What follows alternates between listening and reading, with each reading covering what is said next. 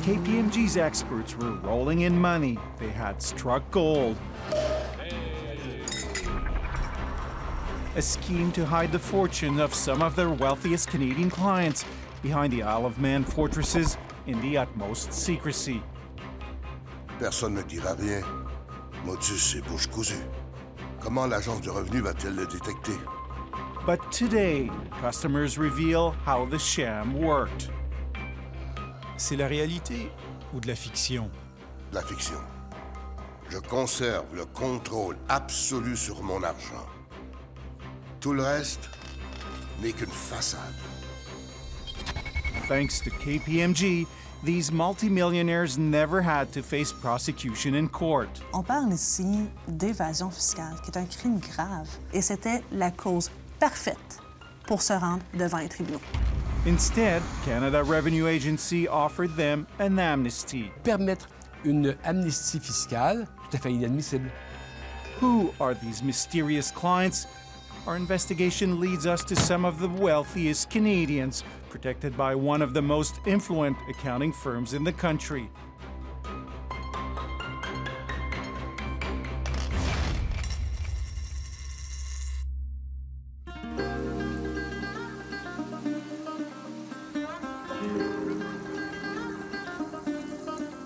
Madrid, one of the great European capitals, rich in cultural events. The perfect tourist destination to attract tax experts from around the world to the International Fiscal Association Conference. One of the major sponsors of the conference is accounting giant KPMG. On the agenda, 5 days of meetings, lectures, and discussions on international taxation issues.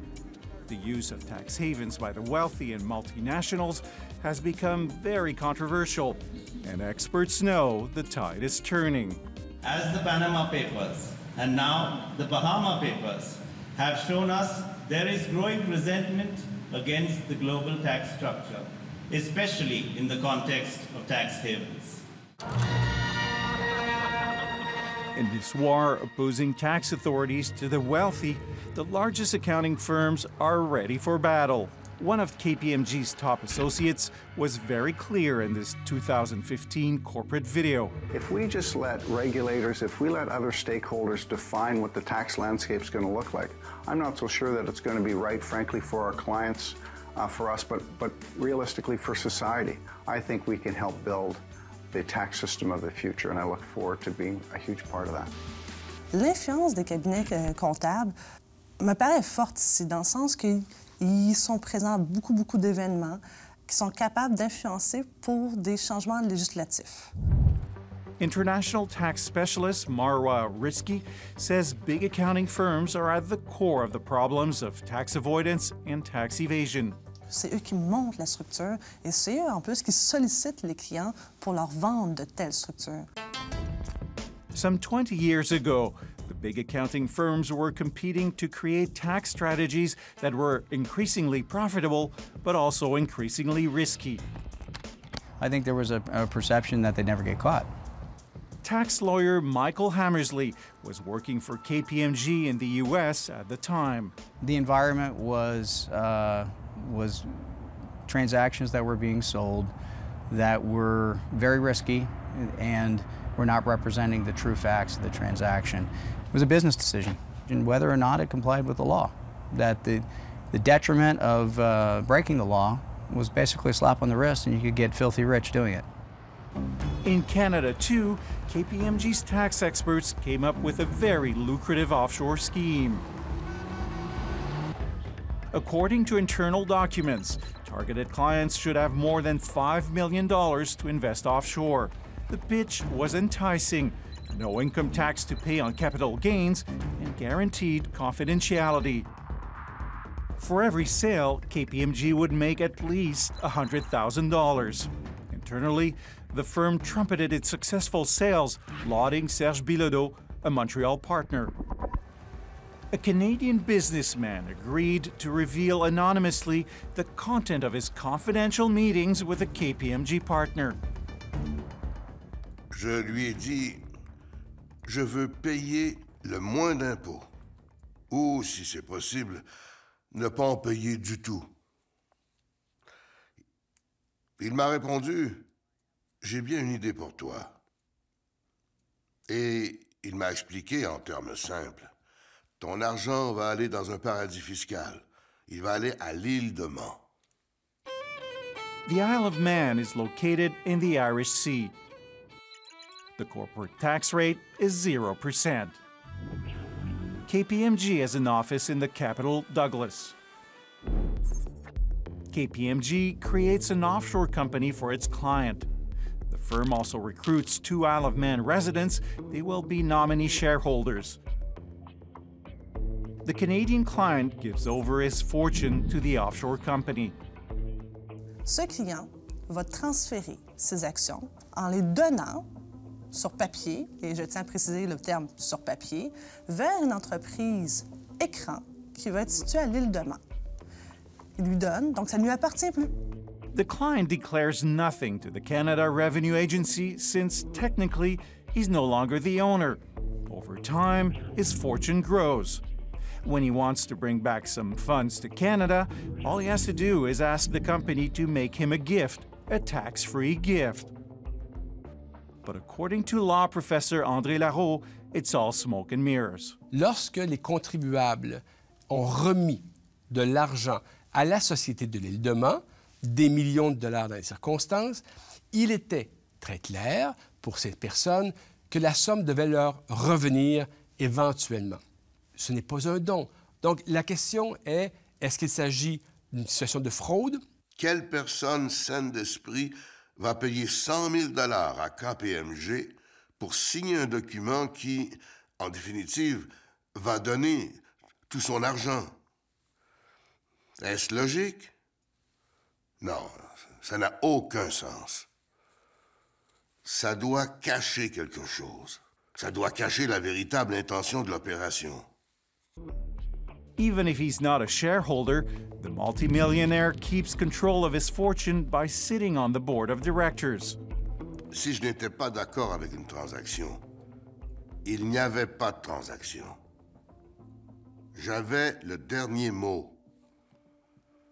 J'avais un droit de veto. To create an even more opaque screen, KPMG recommended their clients ask a trusted friend to sit on the board for them. KPMG's scheme also included a secret agreement that would give the client or his friend an extraordinary power. At any time, they could liquidate the company and bring back the money to Canada. Au bout du compte, j'ai toujours le contrôle absolu sur mon argent. Tout le reste, chaque bout de papier, est une façade pour donner l'apparence que je n'ai pas de contrôle sur la compagnie. Mais, dans les faits, je l'ai. Qu'est-ce que vous pensez en voyant ça? Mais écoutez, déjà, après avoir lu les documents, c'était clair pour moi que l'ensemble de la structure était dans le but de faire de l'évasion fiscale. Mais après entendre ce témoignage, qui est extraordinaire dans le sens que la preuve est faite, ici, on a vraiment un stratagème qui est dans le but d'éluder l'impôt. In an email, KPMG emphatically disputes that this is a reliable statement and says that the clients were explicitly informed that they give up control of the assets. To this day, neither the KPMG clients nor the firm itself have been charged with criminal tax evasion. Au niveau criminel, on parle d'intention. Et ici, on a un témoignage qui parle clairement de l'intention tant du contribuable, mais aussi des planificateurs fiscaux. J'ai posé la question. Vous êtes certain que c'est correct? Il m'a dit, oui, c'est correct. On l'a déjà fait. Tu n'as qu'à faire ce qu'on te dit et tout va bien aller. J'ai dû signer une entente de non-divulgation, de confidentialité. Il ne fallait jamais que je parle de ça à quiconque. Comment l'Agence du revenu va-t-elle détecter ça? Indeed, Canadian tax authorities did not detect anything until 2012. In Victoria, the Cooper family lived in luxury homes, but they declared such small incomes that they paid very little or no taxes at all. They even claimed tax credits, yet they sat on a whopping $26 million. The revenue agency slapped them with a $6 million penalty. The case is before the Tax Court of Canada. I think, you got to speak to KPMG. Everything was hidden behind an offshore company structure in the Isle of Man. That's where we pursued our investigation with Professor Laurent. We were met by a wall of silence. I have no further comments. No more comments to make, gentlemen. I'm sorry. I'm going to ask you to leave now. I'm sorry, I can't actually discuss that with you. It's confidential, so no, I'm sorry. L'Agence du revenu ne retrouvera jamais les vrais bénéficiaires. La seule façon de les avoir, c'est d'obtenir la liste des clients de KPMG et d'obtenir donc les gens qui en ont été les vrais bénéficiaires. In Vancouver, the Revenue Agency's investigators obtained a court order in 2013. KPMG was instructed to hand over the names of its clients, but it refused and appealed the ruling. And then, nothing. For over 2 years, the case was stalled. Pourquoi ça n'a pas abouti devant la course? Parce que pendant ce temps-là, certains hauts fonctionnaires négociaient avec KPMG pour une amnistie. Behind closed doors, KPMG was making a deal with the Revenue Agency so that its rich clients would not face justice. KPMG's wealthy clients could still enjoy life and not worry much, even though the Canada Revenue Agency had set its sights on them. The powerful accounting firm had achieved a remarkable feat. It had negotiated a secret deal for them, which we've obtained from an anonymous source. Clients only had to pay the back taxes at a reduced interest rate. No penalty and no prosecution. In exchange, the Revenue Agency required its offer remain strictly confidential. Ça me laisse sans mots, cette clémence. On ne parle pas d'une petite évasion fiscale, on parle de montants assez importants. En fait, le message que ça envoie, c'est que la loi ne s'applique pas à tous. In Ottawa, our revelations came as a bombshell. Les Canadiens en ont assez de ces fling-flangs qui permettent aux multimillionnaires de ne pas payer leurs impôts et de se faire traiter aux petits oignons par le gouvernement. Ce gouvernement croit en l'équité fiscale où tous les Canadiens payent leur juste part d'impôts et sont traités équitablement par le système fiscal. The new Liberal Prime Minister was ready to reconsider the agreement reached under the Conservative government. What decisions made under a previous government, if they're erroneous, we'll look into them for sure. A month later, the Liberals increased the agency's budget and announced new measures. J'annonce la mise en place d'un comité consultatif indépendant sur l'observation à l'étranger, qui se penchera sur l'évasion fiscale à l'étranger et la planification fiscale abusive. 7 independent experts will advise the minister, 2 of them from Quebec, tax consultant Alan Lantier and tax law professor Marie-Pierre Allard. C'était ma compréhension que ce comité était formé suite à l'affaire KPMG qui était sortie là, publiquement quelques semaines avant. The Liberals allowed the Finance Committee to study the amnesty offered to the KPMG clients. Finally, the matter was going to be brought to light. But in fact, the opposite happened. This morning, word study of Canada Revenue Agency's efforts to combat tax avoidance and evasion with KPMG. The first witness, KPMG's former global head of tax, Greg Weeb. Who were the CRA employees that negotiated the amnesty deal with KPMG and your clients? I'm not allowed to talk about any aspect of the settlement because it's subject to settlement privilege. Who were your main contacts with CRA? As I said earlier, that's one aspect of this conversation which I unfortunately cannot get into. Je vous dirais qu'on n'a pas appris grand-chose parce qu'encore une fois, plusieurs des éléments qui auraient probablement pu guider le comité dans son travail, on n'a pas pu avoir accès sous prétexte de confidentialité. Greg Weeb says the Isle of Man scheme was completely legal at the time. As is the case with all our tax plans, it fully complied with all applicable tax laws. We conducted extensive internal and external due diligence. Putting some investment in an offshore company and getting back here to Canada as a gift from a company to another company. Do you think that kind of behavior is moral? We determined back in 2003 that was something that we were no longer prepared to implement as an organization. It was a very different time. I mean, we used to smoke in restaurants in 2006. We used to text, you know, in our cars up until 2 years ago. Times change and we change with it. Ce n'était pas plus légal en 1999 qu'aujourd'hui, en 2017, de faire de la fraude fiscale. Et non, la seule chose qui a changé, c'est l'opinion publique qui regarde davantage les crimes économiques et les crimes fiscaux. C'est ça qui a changé. C'est l'opinion publique. What was the total revenue received by KPMG for this particular package offered? The 16 implementations, the average fee was around $100,000.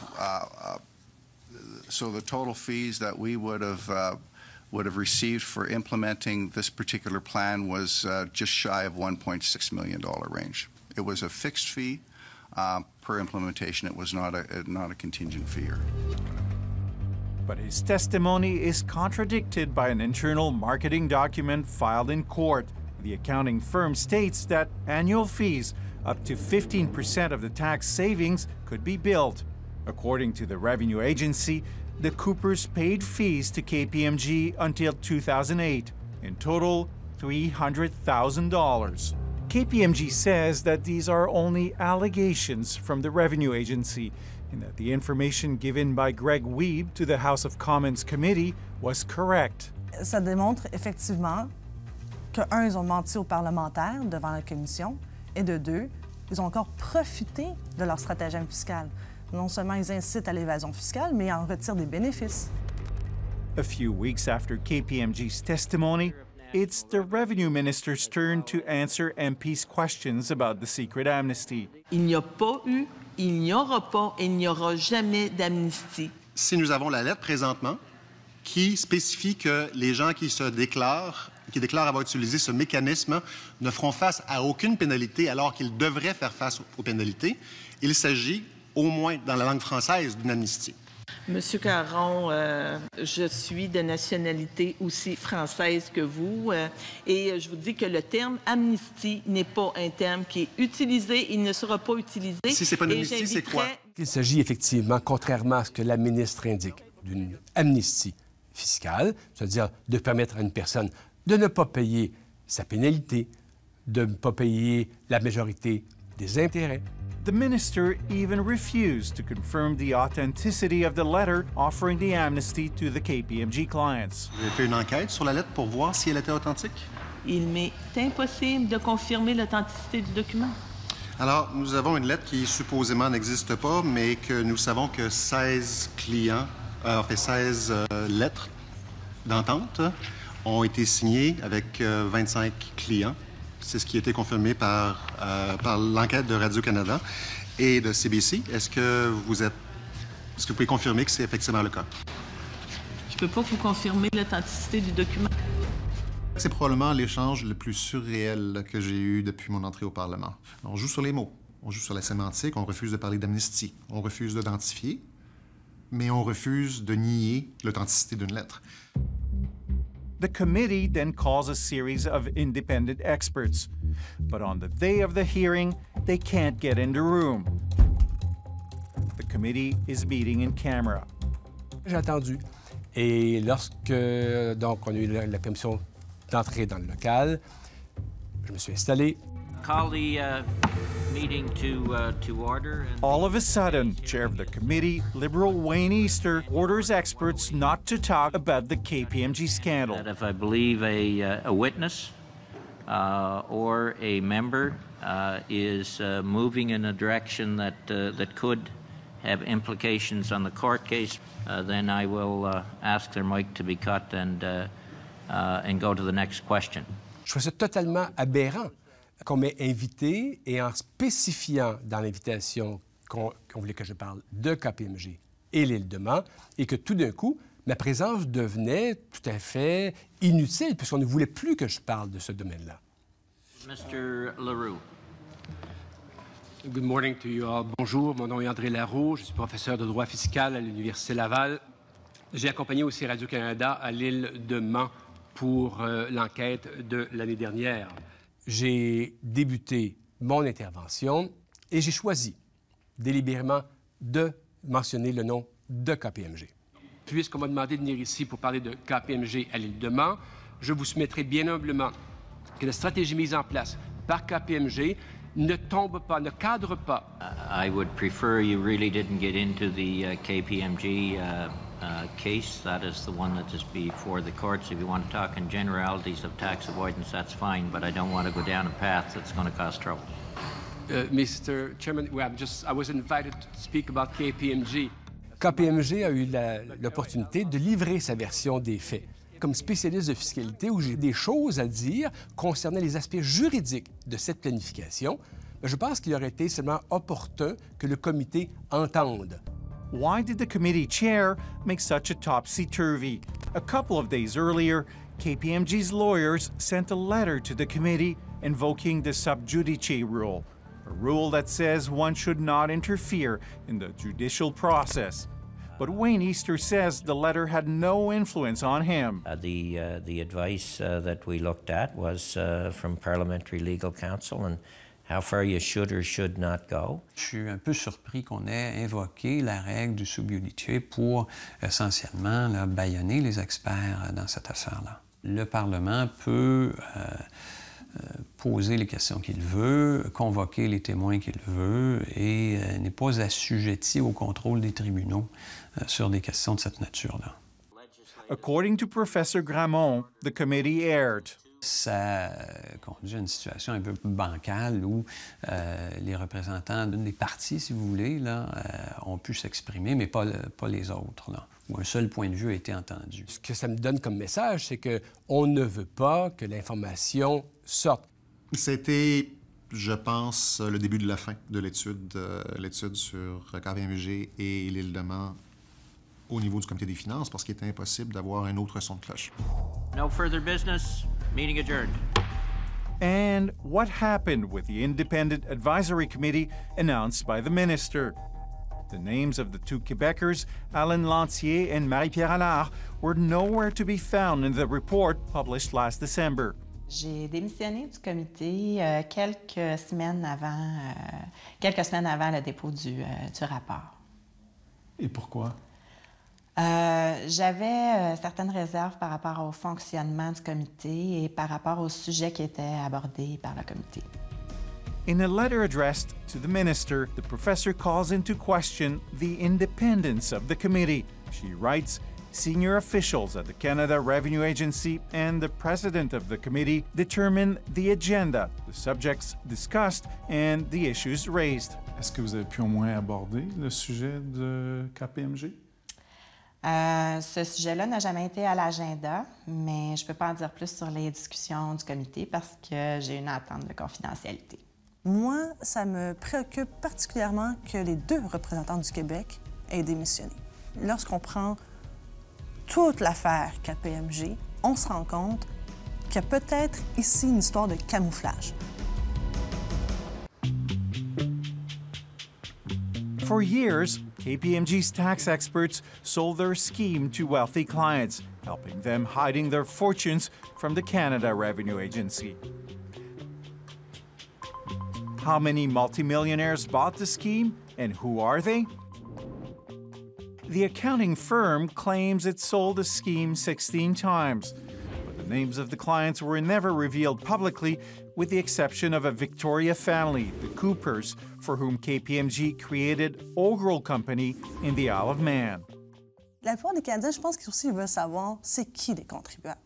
Si le tout avait été fait devant les tribunaux, aujourd'hui, la lumière serait faite.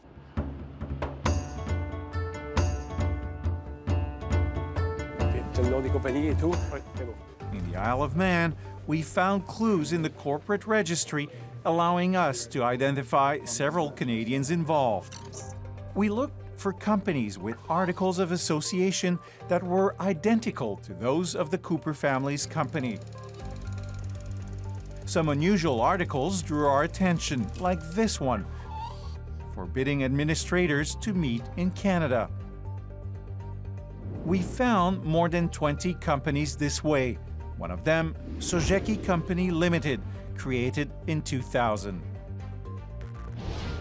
A Canadian sits on the board of directors, Frédéric William Ben, an administrator at Groupe Vidéotron Limité.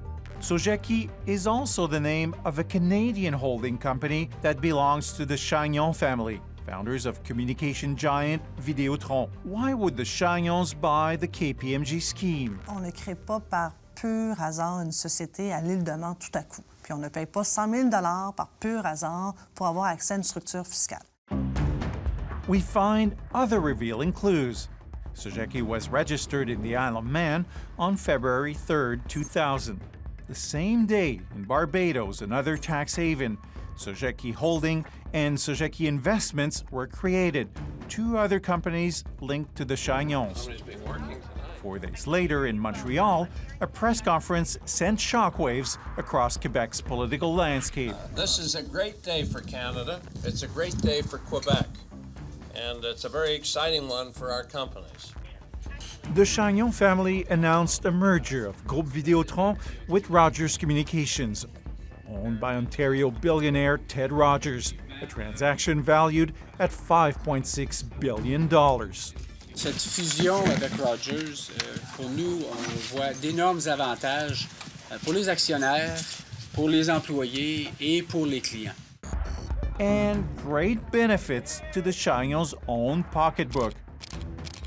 Since the transaction involved the swap of shares, Chagnon could defer payment of the capital gain tax, pushing back a tax bill that could have reached over $700 million. Was Sogeki in the Isle of Man part of the Chagnons' tax planning? On peut inférer qu'il y avait une structure qui a été mise en place, une structure potentielle afin de peut-être esquiver les impôts qui auraient été perçus suite au gain en capital qui aurait été réalisé. But the Chagnons faced an unexpected challenge from the Quebec government.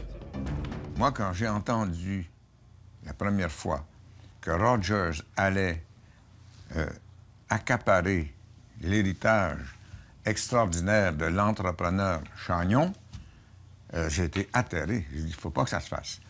J'étais ministre des Finances à l'époque, ce qui ne me donne pas le droit de dire à la Caisse de dépôt, faites ceci et cela. Ce que j'avais le droit de faire, et la loi le dit, c'est de m'informer. Alors, je me suis informé à la Caisse. Je me suis tellement informé qu'ils se sont doutés de ce que j'avais en tête.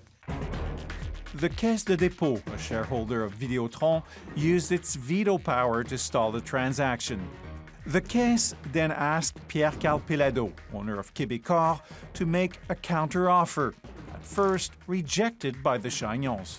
Quand on compare l'offre de Rogers, pour les actionnaires de Vidéotron, elle est nettement plus intéressante.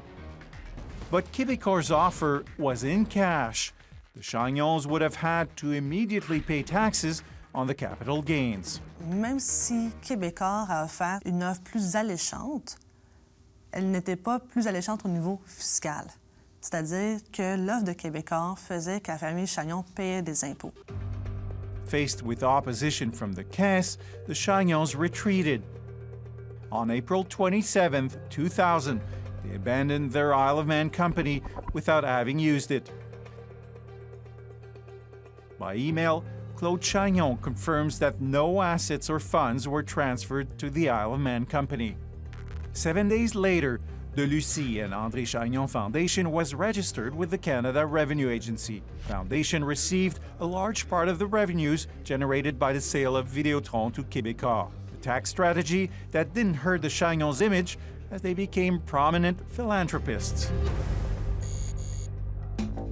Among the other Isle of Man companies, we find Gask Investments, created in 2001. Our research suggests it is linked to Ted Rogers' nephew, David Robinson. He was for many years a vice president at Rogers Communications. He is now a senior vice president at the Rogers Bank. Robinson declined to respond to our emails and phone messages. Snow was created in 2004. Two Quebecers are linked to it. Omer Lortie, a real estate entrepreneur who spends winters in Florida. According to his notary, he settled with the Canada Revenue Agency and Revenu Québec. The other is André Durand, a former kitchen counter contractor. In a letter, Durand told us he was simply a nominee for Lortie. I never transferred any assets, but was only a figurehead to help out, he says. The company Burim is related to confectioners from Winnipeg. The Bourque family, owner of the Nutty Club factory, established more than 100 years ago. Its president, Jim Burt, admits KPMG approached him.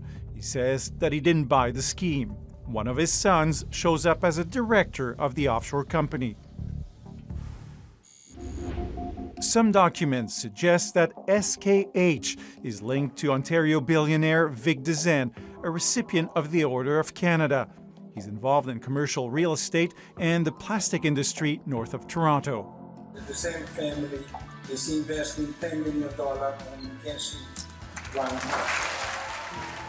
In 2012, SKH was transferred to St. Kitts and Nevis, a Caribbean tax haven. The new address of SKH turns out to be the same as the luxury resort owned by Vic Dezen. He too declined to answer our questions. C'est des personnes qui aiment avoir une image de grands philanthropes, mais cette image est aux frais des contribuables. Et ils privent le Trésor de fonds publics, de fonds pour financer notre système public. One of the directors of CalFar 43 is Richard Garneau, the actual CEO of Resolute, Quebec's largest forest industry company. By email, he writes that his role with this corporation was a private matter that preceded his association with Resolute. He says he cannot disclose any confidential information regarding others and that he and his family didn't receive any personal benefit. If Richard Garneau is just a front, which wealthy Canadian is hiding behind CalFar 43? The mystery remains.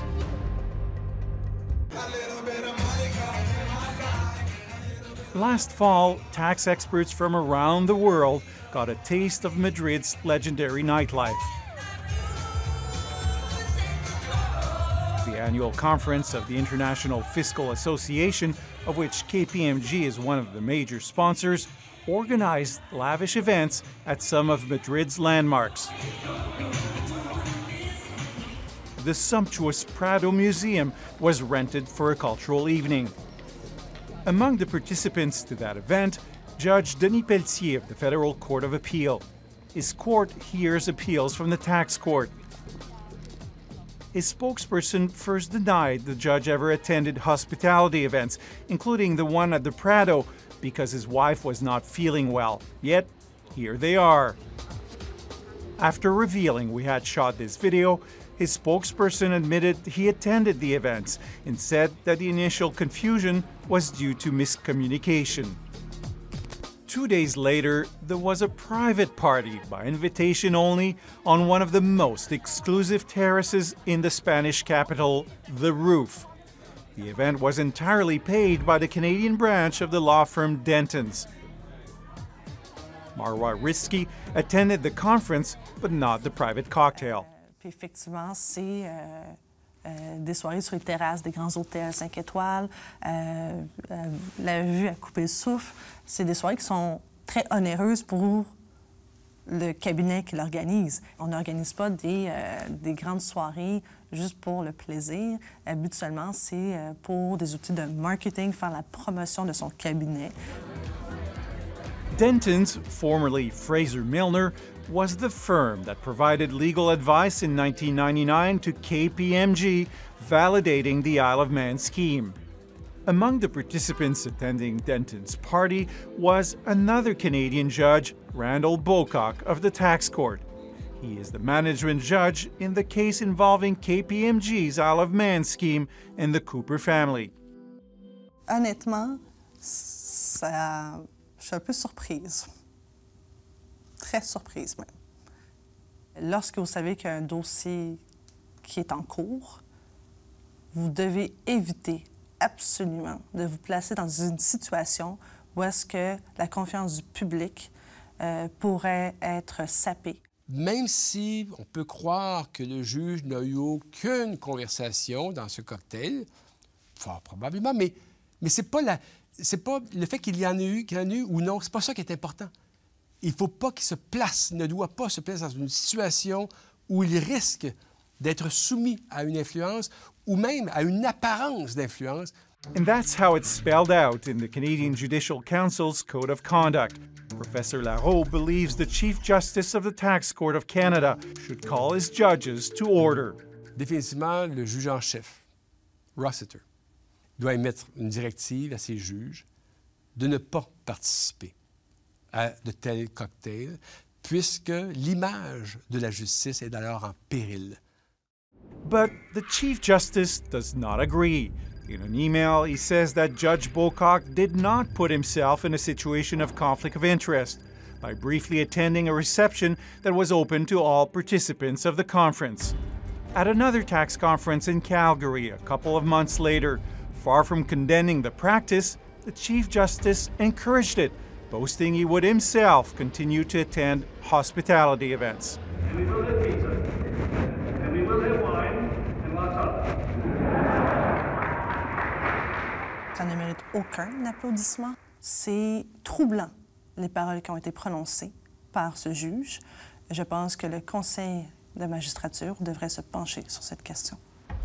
In the United States, the authorities brought KPMG to justice for selling abuse-ridden tax shelters during the same period as the Isle of Man scheme in Canada. We simply can't tolerate flagrant abuse of the law and of professional standards by tax professionals, particularly those associated with so-called blue-chip firms like KPMG. Tax lawyer Michael Hammersley worked for KPMG in the U.S. In 2003, he became a whistleblower against his former employer. I eventually refused to endorse what I believe to be illegal conduct of KPMG tax partners involved in the audit. Shortly after the professionals lost their moral and professional responsibility compass, and they thought, and I think the consequences were far more severe than they anticipated. In the U.S., 8 senior KPMG executives were charged. 3 of them went to jail. The accounting firm was fined $456 million. Les grands cabinets ont tellement de capacité financière que les millions de dollars de pénalités ne suffisent plus à contrer leur imagination fertile. Et la seule sanction possible qui va pouvoir freiner l'élan de ces gens est la privation de liberté. Et on parlera davantage donc de peine d'emprisonnement. C'est la seule façon qu'on va arriver à un nettoyage finalement de notre fiscalité. In Canada, KPMG and their accountants never faced justice. The firm is still awarded millions of dollars in contracts every year by the federal government. Alors, je suis très inconfortable avec un bureau qui, d'une part, fait la promotion d'abris fiscaux, d'évasion fiscale, et d'autre part, qui soumissionne sur des contrats publics. KPMG maintains that its scheme was very carefully developed and reviewed, and that it complied with the laws. But some say the firm should be under police investigation for its scheme and for its dealings with the Canada Revenue Agency. La réponse aujourd'hui adéquate, c'est 2 choses. Une enquête indépendante par la GRC pour comprendre qu'est-ce qui est arrivé dans cette entente qui a eu lieu entre KPMG et la RC, mais aussi le gouvernement a le pouvoir d'avoir une enquête publique sur cette question. The identity of the true owners of some of the Isle of Man companies still remains a mystery. Most of the offshore structures have now been liquidated. Because of the amnesty brokered by KPMG, some of these multi-millionaires won't have to face justice. For now, they remain untouchable.